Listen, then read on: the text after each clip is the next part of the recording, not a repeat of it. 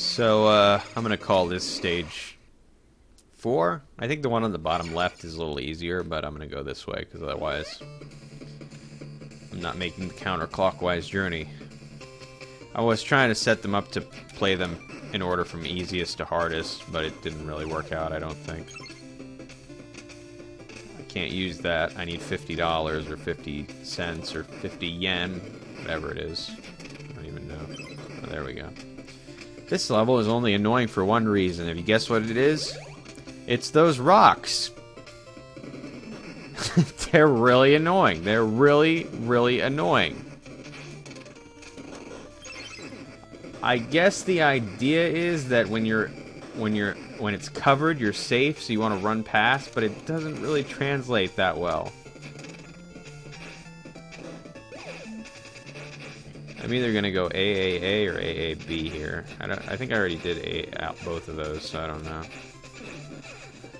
Oh, and look, also the game changes the rule, and every other enemy you can duck under the bullets, but not this one, even though it's the same height as all the other enemies and you, because all the characters are the same height except for like 2 of them. I don't get it. I guess this is the one rare enemy that knows how to point the gun down. I don't... Maybe that I got a hunchback? I don't know. But, I mentioned this stage is really annoying, right? Because the stage is really annoying. I'm still trying to figure out, like, a discernible pattern. But I guess the only tip that I could give... That's the end of that. Nonsense. I don't know if falling down there kills you, but I don't want to risk it. Let's go with 3 A's. Only tip I can give is, you see where I am now? A rock could fall from there, but it won't. But I think that's the end of the rocks, to be honest. I don't remember.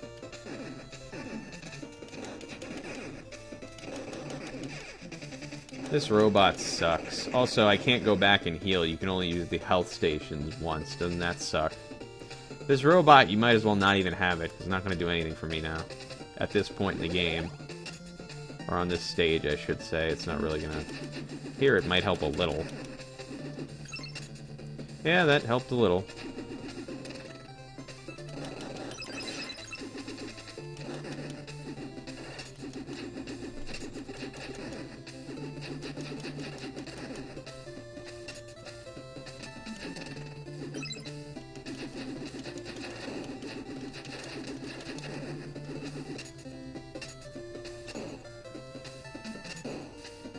This guy, you can duck under the bullet. If I was just using the robot that I always use, this would all be easier. I'm making it harder on myself by trying out the different kinds of robots. This guy's about to die. That's not a boss. This is a Mega Man type door. Oh, this is cool. Yeah, this game's got like this weird gravity dynamic. And it even goes into the boss fight. The boss here is probably the coolest boss in this game. He's quite easy, but the weird thing about the gravity in this game is it's not really... It's hard to explain. Like, sometimes jumping will make you stick to the roof. Sometimes it'll make you stick to the opposite side. Sometimes, like here, I think I can jump.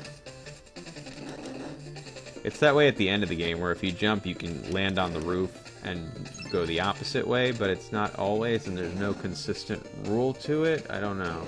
Here, I guess it's with the doors. When the door changes, that means... whatever. Oh, snow. I made it over.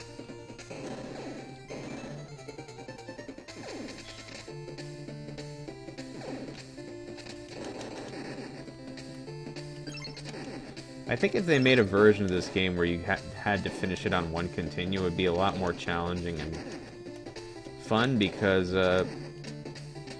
having multiple continues, plus the health power-ups and all that, it makes it a little too easy. Even though I complain it's too hard, it's really not. It's a little too easy, because mostly if anything's in your way. See here... Oh, I think it might be these G things here. I don't know what they are. G for gravity, I guess. But yeah, you stick to the opposite side or something. Oh. That's no good. Also, my useless robot died.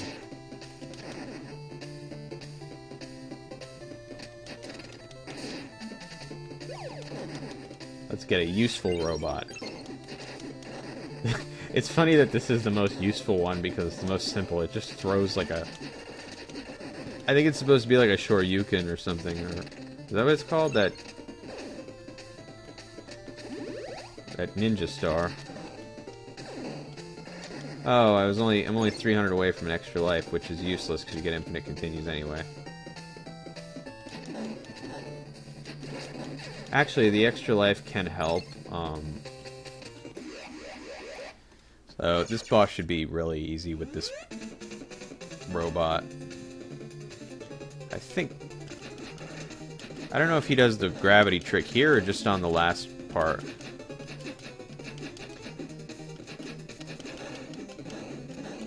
But yeah, this is a pretty cool looking boss fight. It's like a phantom sort of thing. I like this one a lot.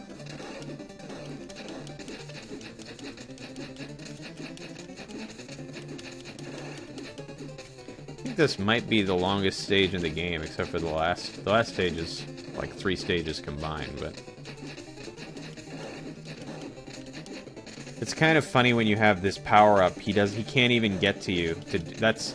I stopped for a second to let him get across the screen, and he did his attack. He wouldn't have been able to get the attack off.